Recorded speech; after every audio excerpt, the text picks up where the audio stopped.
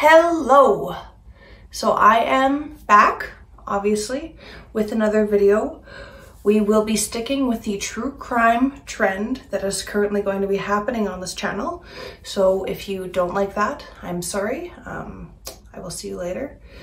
Hopefully, maybe I'll have other ideas coming. As of right now, I don't. This is all I'll be doing because I can't actually hang out with people. So I just have to do something where it's just myself.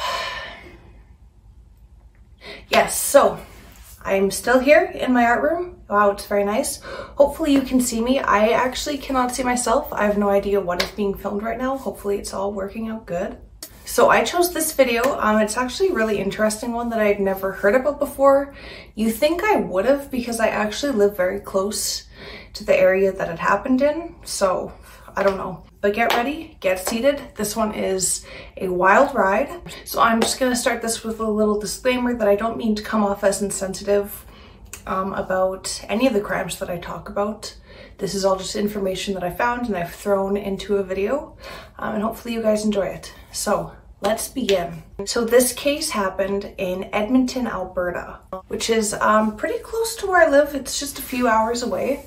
And we are going to be focusing on Mark Andrew Twitchell. So he was born on July the 4th of 1979. Yes. Yeah, 1979 in Edmonton. In Edmonton, Alberta. Jesus. He is a Canadian filmmaker and an artist. And he had this big dream of making blockbuster films. And he actually directed some of his own, I guess they would be called like fanfic films. So the one was called Star Wars Secrets of the Rebellion. That came out in 2007. He also scripted a comedy, I think called Day Players. And in September of 2008, he started making a horror film called House of Cards. He made this like in a garage that he had rented out in Edmonton, Alberta, which is in Canada. I don't know, I guess some people might not know that. So Edmonton, Alberta is in Canada, just in case there's, you know, people not from Canada that are ever gonna see this. So now we're gonna switch and just focus on someone else for a second. So there was this man called Gillies. Just give me 1 second. I'm just gonna figure out like actually how to say his name. Okay, I'm still not sure if I'm gonna get this right, so I'm really sorry. The video I watched said his name is Gias Tatro, so that's what we're gonna go with. Anyways, Gias was online on a very popular dating app, Plenty of Fish. I'm sure many of us have heard of it, where he started talking to a woman, Sheena. So Sheena messages him and is like, hey, why don't we meet up? He's like, hell yeah, let's do this. That's not actually probably how it went down, sorry. That is just my interpretation of the events. Anyways, so the Sheena sends him directions to a location. No address, which first of all, I just want to say is sketchy already. Gias goes to this location, follows the directions, gets there. It's a garage. And so from what it seems, I'll show a picture of the garage, but it said that the door was partly open. Like the garage door was only like partly lifted up. And so he entered the garage, like walked under this partly open door into this dark garage, which I feel like is already a bad idea. Like if you're going on a date with someone, you're meeting somebody for the first time and you have to walk into this like sketchy garage, it's probably not gonna end well. It's just a thought. I wouldn't do it. Yeah, it just seems like it's not gonna be a good time. I don't know. But no judgment here. So basically he enters this garage and feels somebody grab him by the back, and then all of a sudden he starts getting like tasered by a stun gun. So he looks behind him and there's a person wearing this like mask. It's a creepy, I'll show a picture. It's just this really creepy like Nacho Libre kind of mask. I don't know. This man that had the stun gun pulls out a gun and points it at Gies and is like, hey, get on the ground. The man puts duct tape over his eyes and lays him on the ground. And so Gies is on the ground, eyes taped over, and he decides, you know what, like if I'm going out, I'm gonna go out with a fight. So he gets up, rips the tape off his eyes, and then grabs the gun from the attacker, and it turns out it's made of plastic. And I'm just gonna insert a clip right here of what kind of happened next. It's just a video of Gies talking about what happened. He must have grabbed me, and we started struggling. Oh, and I'm guessing during this, that's when I'm like, okay, I gotta try to fight. And that's something I missed, actually. I tried punching him too, but I was so weak. And I remember trying to punch him, and I know I can't hit this mask because that's gonna hurt my hands, so I'm trying to punch him in his chest. And I'm thinking, man, why am I so weak? And my punches aren't, I feel like I'm not doing anything, and it's like my punches are so weak.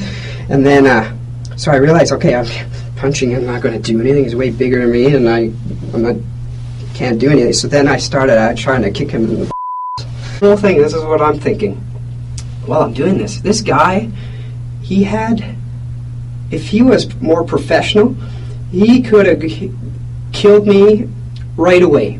Like right when I walked in, I didn't see him. He could have hit me over the head with a bat, a baton, or anything. Yeah. He could have knocked me unconscious right away. And I don't know why he did that. His whole plan was to use this taser thing on me first, and that was stupid on his part. But he had many chances to kill me, he never did.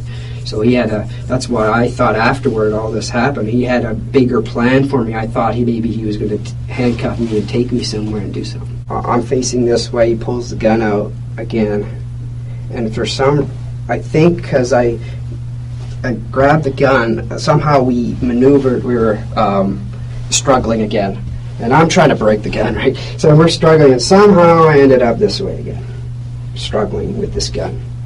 And he's here back at the door, okay? So, because I just remember the door being there. And then I'm just trying to break this gun, because this is, I know it's plastic, and I know if I... What's he doing? He's yelling at me, because he doesn't want me touching his gun. And so then I wouldn't let go, obviously, but... And I had a hold of his arm, his other arm, just in case he tried to punch me in the left, but he never did. And so we're just struggling. I'm just, you could tell, it's just weird that, because if he was a real gun, he would have fired it or whatnot. He never did. He had nothing, and he didn't. He never. It just wasn't professional. It was just like it was maybe his first time. That's how I thought of it. So. After the struggle, he did manage to escape the garage, and this attack was never reported to the police after. He said that he felt embarrassed about what happened, and so it wasn't until later that all of this information came out. So because this was never reported to the police, obviously Twitchell was never taken in, like nothing happened, so he was just kind of free to try again and see what happened. So again, Mark Twitchell was online, you know, posing as the Sheena girl, trying to lure men into his creepy garage. And he started chatting with a John Brian Altinger. I just apologize, I really should have figured out how to say these people's names before I started this, but this is where we're at, and we're just gonna keep on trekking through. I have his name is Johnny in quotation, so we're just gonna refer to him as Johnny, and it'll just be nice and easy. So Johnny was 38 years old and worked in the oil field as a equipment manufacturer. So Johnny kind of took a smarter approach. He decided before meeting up with this girl that he'd been chatting to that he would tell his friends. So he did that on the 10th of October. He just let them know that he'd been chatting to this woman on Plenty of Fish and that they were probably gonna meet. So that was on October 10th. Fast forward to October 13th, Johnny's friends received these emails from him where Johnny was claiming that he met this woman and they fell in love and they were gonna go on a trip to Costa Rica, just out of the blue. He sent his work a resignation letter, but in this resignation letter, there was no actual request to receive his final paycheck, which again seems a little sketchy, a little off. So obviously, like, Johnny's friends are picking up that something is not right. This is really strange behavior. And so they end up breaking it to his condominium, where they find like dirty dishes, his passport, pretty much all of his belongings in there. And there was absolutely no indication that he had packed for this like trip to Costa Rica. So because of all this, they decided, hey, we're going to the police. They did that, and police launched a homicide investigation. Johnny actually did also forward the location of where he was meeting the Sheena to his friends before he went. Obviously, this location led to Mark Twitchell. Police bring him in and start interviewing him. And Mark Twitchell tells this story about how he bought Johnny's car off of him right before he decided to go to Costa Rica, and he bought like Johnny's car off of him for $40. And police are hearing this story and are like, this just doesn't seem right. Like it's not a good story. It's not believable. Who's gonna believe that? So police obviously aren't believing him. They decide to seize his items, and in all the stuff that they seize, they find this laptop. So they're going through the laptop and they find a document that he had written called SK Confessions, which stands for Serial Killer Confessions. I'm just gonna read like the beginning of the document for you guys. So it said, this story is based on true events. The names and events were altered slightly to protect the guilty.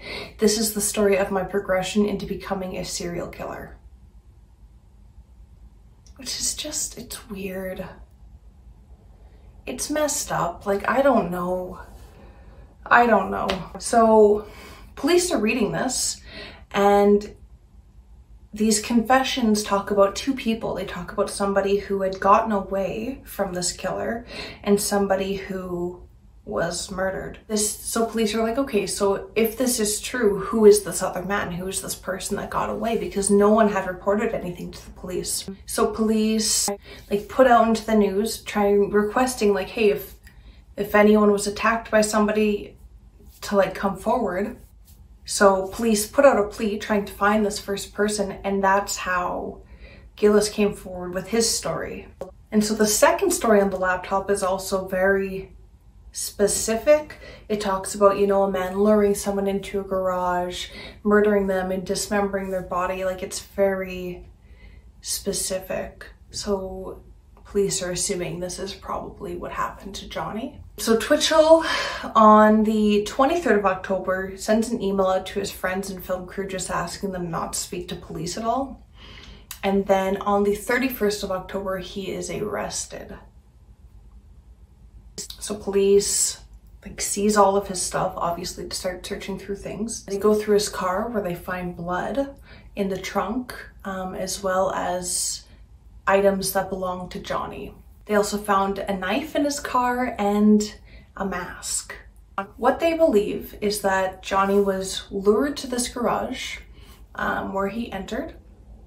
And as he entered the garage, Twitchell hit him over the head with a pipe, and then shortly after was stabbed to death.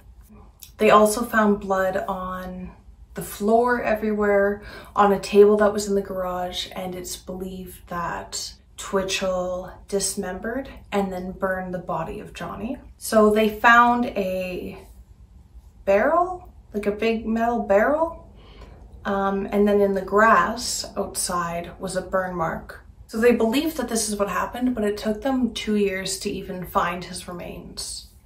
During his trial, he did admit to killing Johnny, but he said that he acted in self-defense, which again, I don't know, I'm starting to see this trend where people come up with just the dumbest excuses ever. Like, how can you pretend to be someone online and then lure them somewhere and then say that you killed them? Like, it just doesn't make sense.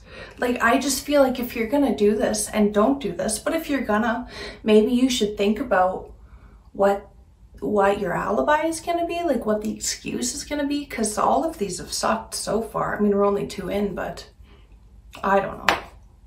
I'm not saying that anyone should do this. Like, I think if this is your plan in life, you should really maybe go see a counselor, talk to somebody about your feelings, and then rethink and reevaluate really what you're gonna do, because it just seems like the worst decision. Like, can we start making better decisions? Anyways, He did describe that the document that they'd found, the serial killer confessions, was fiction, but it was based on fact. And so it's believed that he actually started killing people in order to like craft a super compelling, believable story for this playwright that he was doing. This story is actually also really big because it said that he got his idea from watching the movie Dexter. Sorry, not movie, TV show. The TV show Dexter. I think this has been referred to as the Dexter killings because that's where he got this plan. He was like, hey, I want to write like a super cool movie or TV show. I'm going to kill someone, know what it's like, and then I'll like make a super believable document. Which again, you should go to counseling. So obviously the trial happened and Mark Twitchell was found guilty of first-degree murder and was sentenced to life in prison. Yeah. And that is that. I don't know. This is just wild. I also don't know how I never heard about this. I was pretty young in 2008, but I've never heard of this one. This one is wild.